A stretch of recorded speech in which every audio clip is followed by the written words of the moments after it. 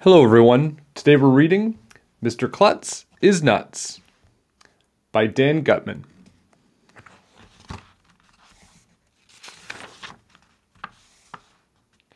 Chapter 1, The Flying Principal. Watch out! Somebody screamed. Mr. Klutz, the principal of my school, was tearing down the sidewalk on a skateboard. It was early morning, just before the school bell was about to ring. Mr. Klutz must have built up too much speed coming down the hill.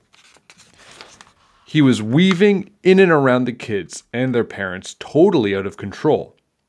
Most principals are serious and dignified. They look like they were born as grown-ups. But not Mr. Klutz. He's more like a grown-up kid. When he isn't skateboarding to school, he rides his motorcycle, his scooter, or wears his inline skates.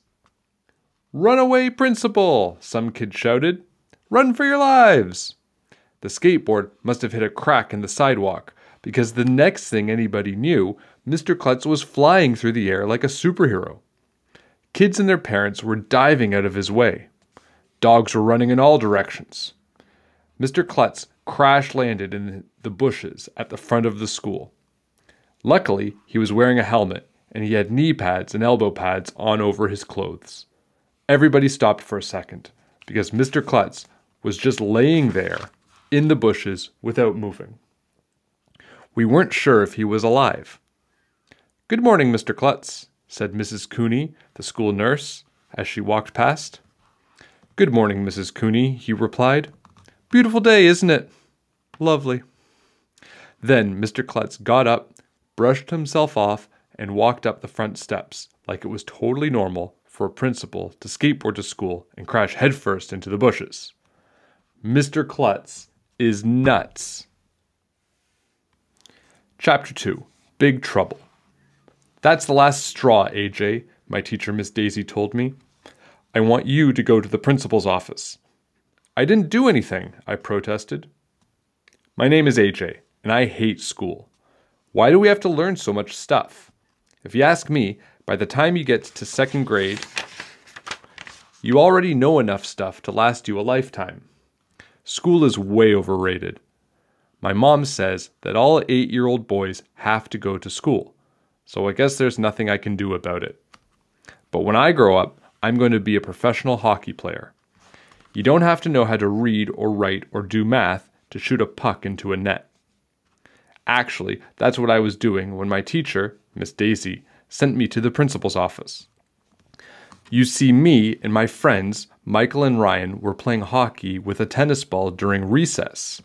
We were shooting the ball at a tree to score a goal. I shot one wild, and it landed over by a bunch of girls in our class.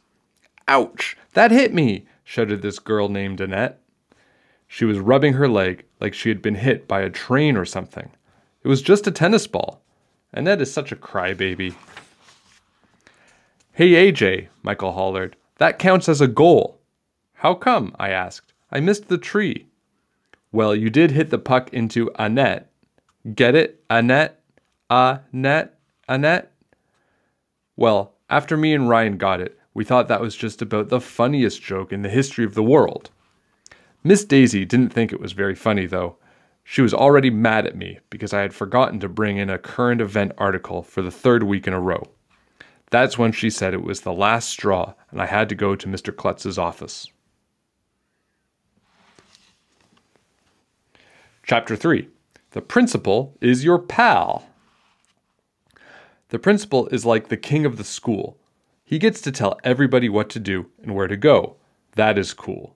If I can't be a professional hockey player when I grow up, I want to be a principal so I can boss teachers around. My friend Billy, from around the corner, who was in the 2nd grade last year, told me that principals have a dungeon down in the basement of the school where they torture kids who misbehave.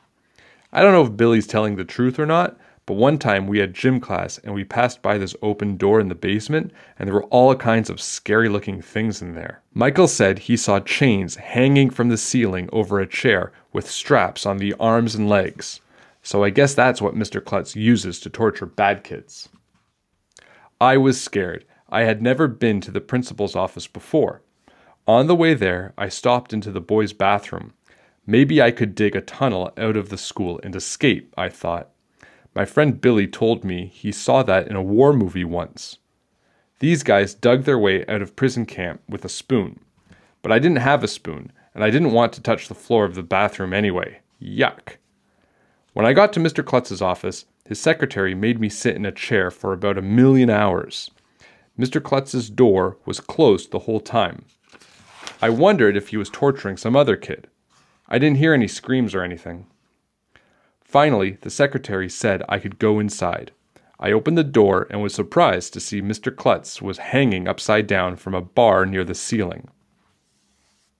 He had on boots that were attached to the bar. "What are you doing up there?" I asked. "Oh, just hanging around," Mr. Klutz said as he pulled himself out of his boots and jumped down onto the floor. When the blood rushes to my head, it helps me think. Well, I know that blood rushing to your head doesn't help you grow hair, because Mr. Klutz had no hair on his head at all. He was bald as a balloon. Mr. Klutz's office looked pretty much like my dad's office, except he had a big snowboarding poster on the wall and a foosball table in the corner. Oh, and he also had a punching bag with a face on it. Come to think of it, it didn't look like anything like my dad's office.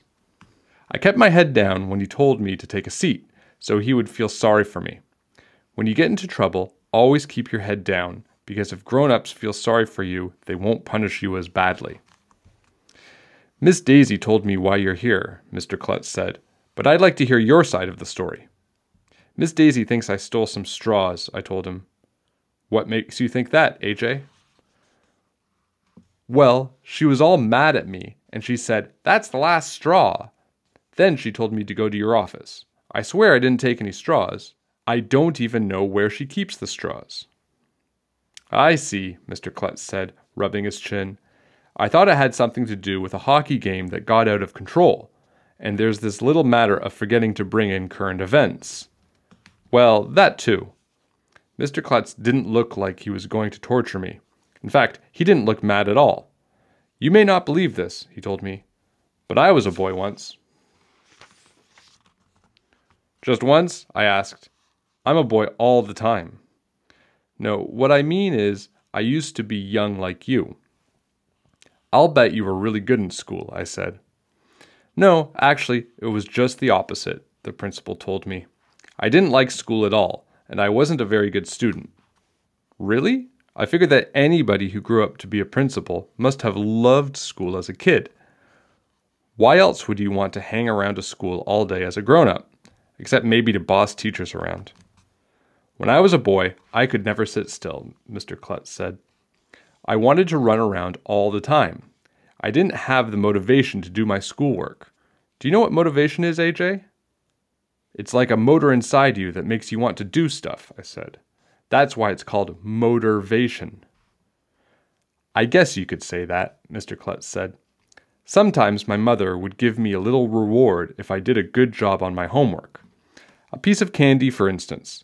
You see, while I didn't like school, I certainly did like candy, so I would try hard in school in order to get the candy. Does that make sense to you?" "Well, sure." "AJ, if I were to give you some candy, do you think it might help you remember to bring in your current event next time?" "My parents told me never to take candy from strangers," I told him. "I'm not a stranger," Mr. Klutz said. "Did you ever hear anyone say, 'Your principal is your pal'? If you need to spell the word principal, you can always remember, your principal is your pal. Get it?" "Well, if you put it that way, I suppose I could take some candy." Mr. Klutz reached into his desk drawer and pulled out a chocolate bar. It was the kind with marshmallow inside and caramel. My mouth was watering. "Go easy with the hockey, and let's see if you can remember to bring in that current event tomorrow," he said as he handed me the candy bar. "Don't tell anyone about this, okay? It's just a little secret between you and me." "Okay." I ran out of the office just in case he had only given me the candy bar so he could tie me to a chair and torture me. Chapter 4. The Present. When I got back to the class, everybody looked at me. I guess they wanted to see if I was crying or bleeding or anything. "Did Klutz bring you down into his torture chamber?" Ryan whispered when I sat in my seat. "Nope," I said. He gave me a present. What did he give you? I can't tell you. Oh, come on. I promised I wouldn't tell. I'll be your best friend. Well, okay, I'll show you at lunch. During lunch, I sat at a table with my new best friend Ryan, Michael, Smarty Pants Andrea, and Emily, who cries all the time, even if she isn't hurt or anything. You should have seen their eyes bug out when I showed them the candy bar. Where did you get that? Michael asked. Your mom usually gives you carrot sticks for dessert. Mr. Klutz gave it to me, I explained. He's got a whole drawer filled with them. Why did he give you a candy bar? Asked Emily.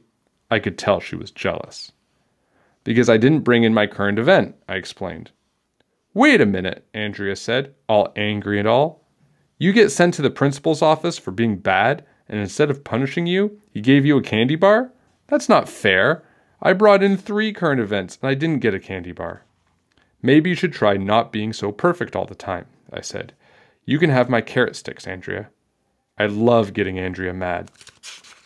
She thinks she knows everything. Whenever we have a homework assignment, she does extra work just to show Miss Daisy how smart she is and to make the rest of us look bad. Mr. Klutz told me he's my pal, I said, biting off a big piece of the chocolate bar right in front of Andrea's face. He said I could come in for a candy bar anytime I want one. The last part wasn't exactly true, but it was fun to say anyway. The principal should give candy to students who complete their assignments, Andrea said, not to kids who don't. Yeah, Emily sniffed. She looked like she might run out of the room crying like she usually does for no reason. I want to go to the principal's office, my best friend Ryan announced. Me too, Michael agreed. I want a candy bar. They all watched while I finished off the candy. I licked the extra chocolate off my fingers and rubbed my tummy just to make sure they would know how good it was. Okay, and you can tune into the next episode for the next part, Chapter 5. My Big Mouth. See you next time.